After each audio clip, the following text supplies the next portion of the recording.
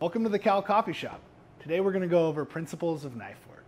The important thing to remember with a knife is that cuts from a knife are not as effective if you just push down. A knife uses a shearing motion to create a cut. So you don't want to do like this. You want to pull across the cut with your knife, and that's going to make a much more effective cut.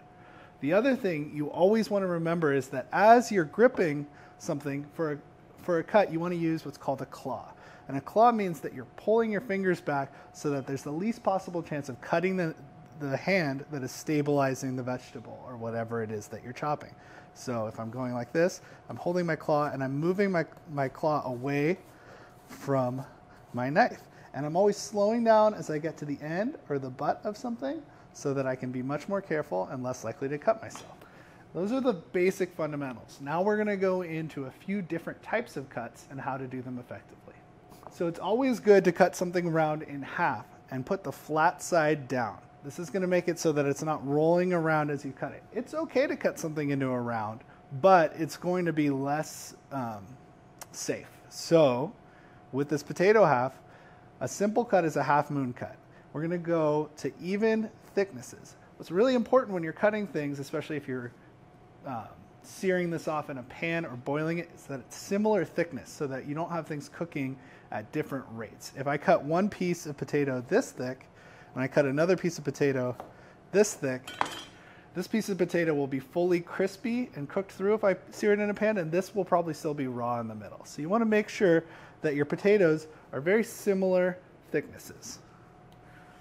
So this is a typical cut here is a half moon cut. I'm anchoring the tip on the cutting board and then rocking the knife up and down using the heel of the knife, and I'm slowly inching the potato towards the knife. You're not moving the knife, you're moving the vegetable towards it. You can rock your knife back, but I tend to like that better. The next type of cut we're going to go over is a grid cut. So this is very commonly used if you're making a dice.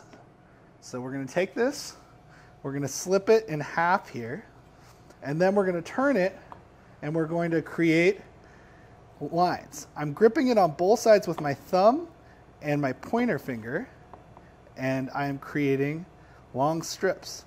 Then, using the same motion as I did for my half moon cut, I am just going to rock it.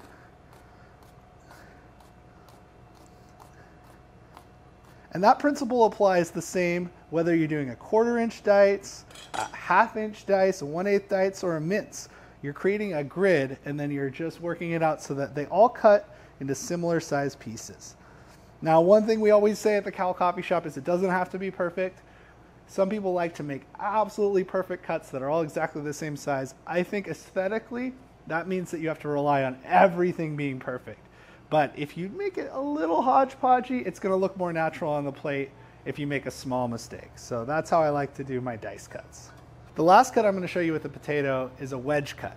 I like to do wedge cuts a lot because they're radial and things in nature are often round. So what we're going to do is work with the shape of the potato. We're going to cut it in half. Then we're going to cut it in half again. And rather than going straight down, we're going to use the angle here and mark it. So I'm going to mark this and say I want to cut this into 8 pieces.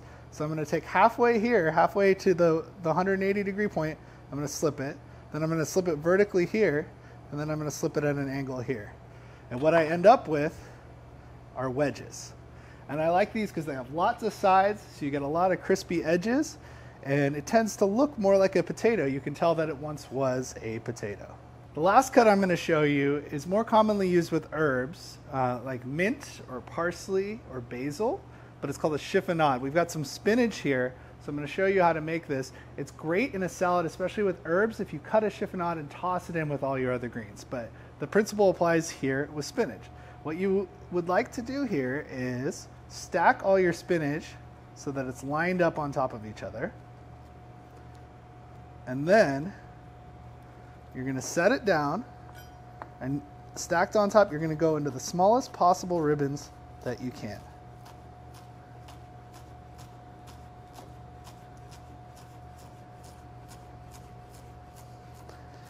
And what you get are these beautiful ribbons that plate really nicely. You've made confetti. It works really well with cabbage, kale. You can make these confetti salads, which are absolutely wonderful. So I really love the chiffonade cut. It's very elegant, and especially if you're plating, you can take something and just spread this over the top of a whole plate, and it looks beautiful. So it's a great way to round out your plating and your aesthetic. All right, so that was just a few cuts. There is a whole world of cuts in different kinds, juliennes, fancy types of dicing, but those are the basic cuts that I use 90 to 95% of the time. We'll be using those types of cuts all quarter and with all of our recipes in the Cowell Coffee Shop. So if you master those, you'll be able to do everything that we ask you to do in our courses, in our recipes, and our instructions.